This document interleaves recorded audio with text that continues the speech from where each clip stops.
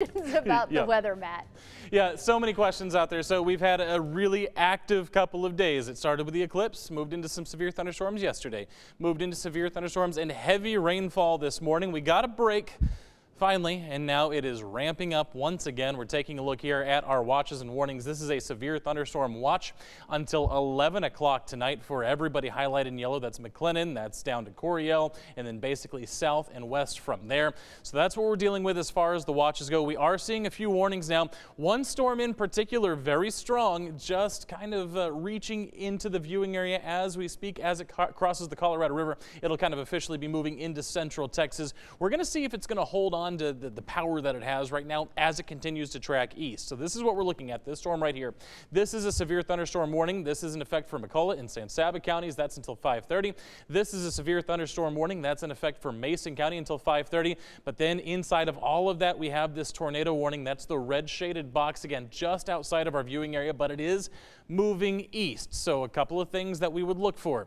This isn't the cleanest image of a tornadic storm I've ever seen in my entire life. And again, these tornado warnings, this is radar indicated. This is not necessarily official. This is not necessarily anything that's on the ground. But a couple of things we look for. A little bit of an inflow notch right here. That's where it's bringing in that drier air from the south. So that's one thing that would indicate possible rotation within this storm. So then as we take a look inside, this is very messy because we're kind of on the edge of two radars, but you can see the reds and the greens coming together. That's another thing we look at. That would indicate rotation. Also some very strong straight line winds coming out of this storm as well. So let's put a track on it. Let's take it on the most dangerous part of the storm. That would be right here. If there was a tornado, that's where it would be. And again, this is right along Highway 71, moving towards Pontotoc by 5:30, 5:27, Stoltz by 6:19, Tow by 6:27, and then towards the Buchanan Dam there on the Colorado River as we head towards 6:35. This does not mean this will hold together that long, but if it does, those are the locations that we would see over the next several minutes to the next couple of hours. So that's what we're looking at with this storm. The other concern obviously with it would be hail. We're looking at 1.5 inches hail within this storm, and again, that's north of Highway 71 there in San Saba County. So we're going to keep an eye on that storm, see if it moves into central Texas. If it does, of course, we'll keep you updated. As far as the other issue we're dealing with, river flooding.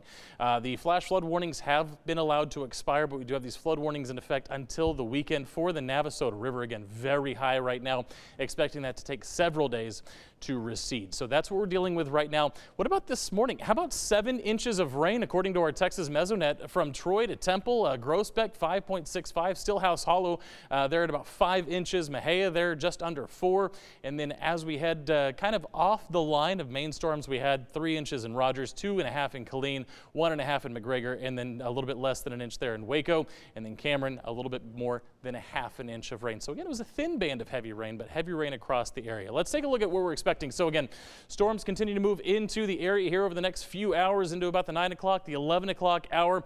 A little bit of a lull, maybe some scattered activity into the overnight, but then as we approach daybreak, we're at 3 a.m. This is middle of the night, but we're going to approach daybreak here. Everything kind of ramps up once again as this next cold front comes through. As it does so, it's going to push the rain off to the east. We're going to start clearing out, maybe a little wraparound activity behind the low tomorrow, but after the cold front, for the most part, we are going to start clearing out. Again, you're already seeing it. We are still into that severe threat for the rest of the evening, so keep that in mind.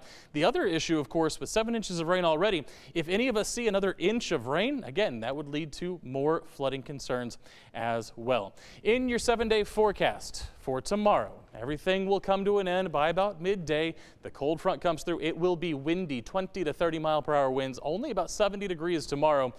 Then we clear out, we dry out, we start a warming trend into the weekend, and then we're going to re-rack and do this all again next Monday and Tuesday. Okay, but the weekend is looking pretty good. Matt, thanks so much.